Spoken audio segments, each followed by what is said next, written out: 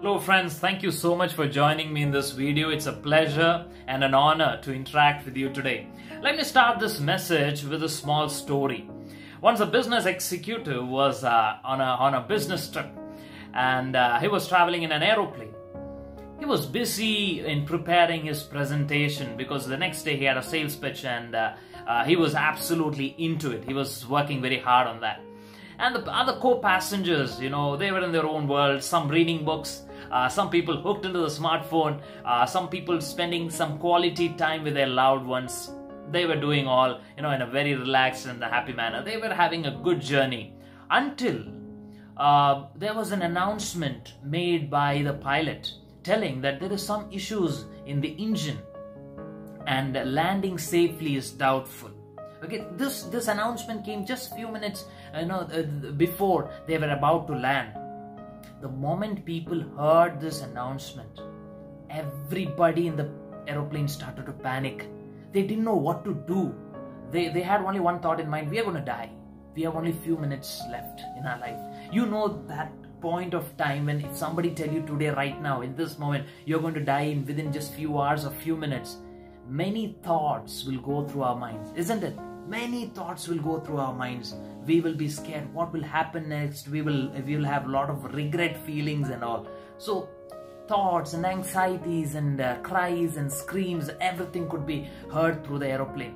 So this business executive was observing the whole, the aeroplane. And to his right, he saw a small girl child. She knows what is going around, but she's sitting very calmly. She was looking outside through the windows. She is enjoying her ride there's a smile on her face. She's not even bothered. But at that point of time, the business executive thought, okay, I'm not going to talk right now and ask what the reason why she is happy right now, because there is no time to ask others' affairs, right? So anyways, after so much of fear, scream, cries and everything, prayers, safely the plane landed without any problem. Everyone was so happy. Now there is a shouts of joy in the place of cries, and they were all happy, thankful to God that they are saved.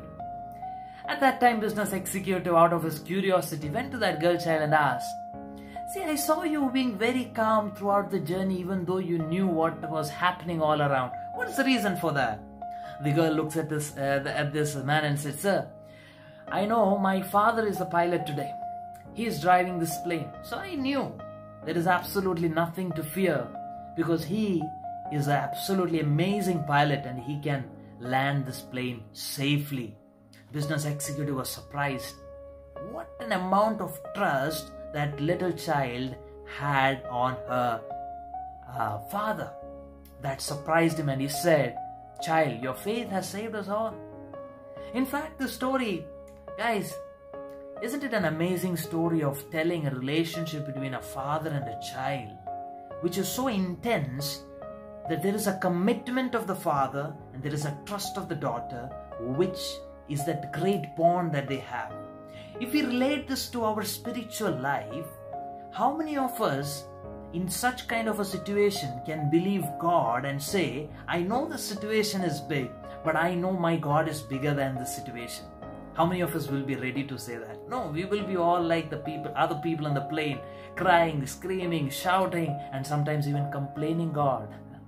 Exactly. So, this year 2020 is actually this aeroplane story situation. We were all relaxed, we were all enjoying our lives until we heard about this coronavirus and it started spreading. Today, how many have lost their lives, right? The education sector is going through a very different change. There are a lot of jobs being lost. Many people lost their jobs. Businesses are going through a very tough time. Government is finding it very difficult to handle the country. The economy is crashing. Lot of negative news all around us. If we read all these headlines, it is that we know we are in the worst time, right? We are in a very difficult time. Of course we are. But it's very hard to actually believe that everything will be all right.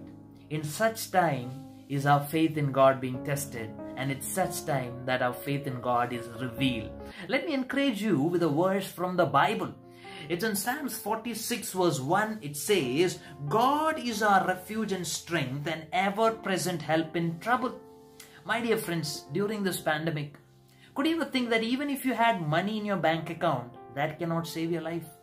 Even if you have so many friends, status and all the job, that cannot save you. If something happens to you because of COVID or anything, it is all hope in God that can save us. We all came to know that. So, God is an ever-present help in trouble. Whatever may be the time, wherever you are, whatever may be the situation, that is God's promise to each and every one of you, that I will be your stronghold and refuge, whatever might be the situation. So today, you all have two options. First option, to be like that business executive and all the other co-passengers who were worrying, scared of what would happen. Okay? Or you have another option, to be like that small little girl child who had so much of trust with the father that nothing would happen.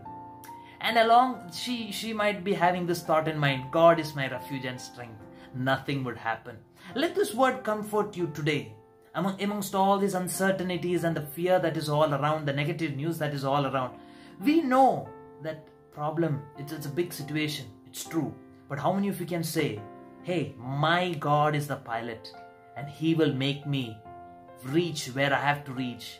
He is the pilot and I am safe when He is riding this. How many of you can say that? I don't know what situation you are going through right now when you're watching this video, but I can tell you something that Jesus would love to tell you today, that in this world there is trouble, but take courage. I have overcome the world. This is what Jesus wants to talk to you today. That's what He wants to comfort to you today. And if you're ready to listen to His word, walk in His path and submit yourself, then truly let me tell you that you need not to worry about what's happening, because remember, God is in control. Thank you so much for watching this video. Hope it is a blessing. God bless you. Thank you.